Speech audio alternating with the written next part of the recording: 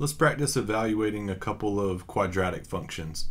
Here's our first function. We have negative x squared plus 7x plus 10. And the first example, we want to evaluate f of 5. And so what that means is everywhere that you have an x, we're going to replace it with a 5. So I see an x here and here. So we'll take negative 5 squared plus 7 times 5 plus 10. Now this is one example right off the bat that a lot of students make a mistake about. They would look at this, especially the first term. They would look at the first term and they'd say negative 5 squared is 25. Negative 5 times negative 5. That's incorrect actually, because remember your order of operations, exponents come before multiplication with this negative 1 coefficient out front.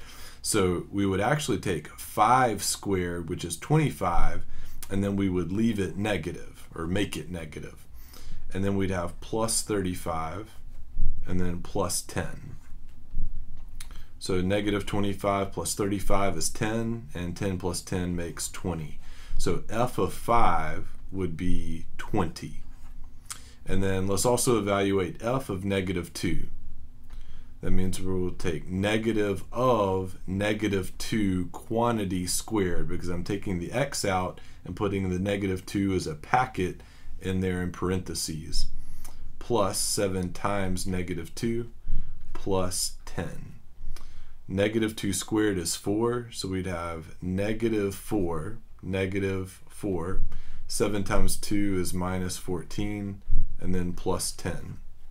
Negative 4 minus 14 would make negative 28, and negative 28 plus 10 would make negative 18. So that would be our y value for f of negative 2.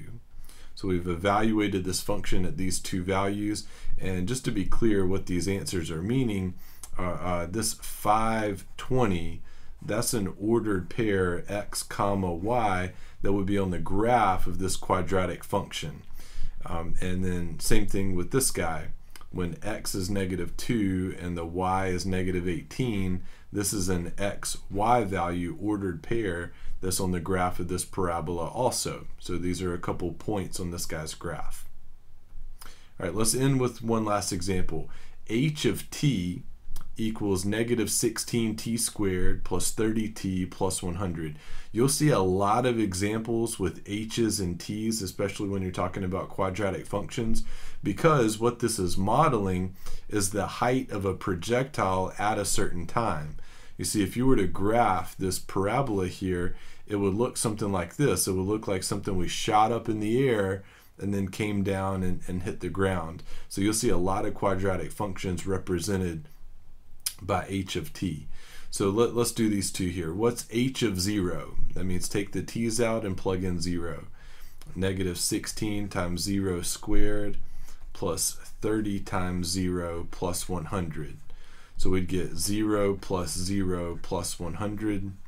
That would, of course, equal 100.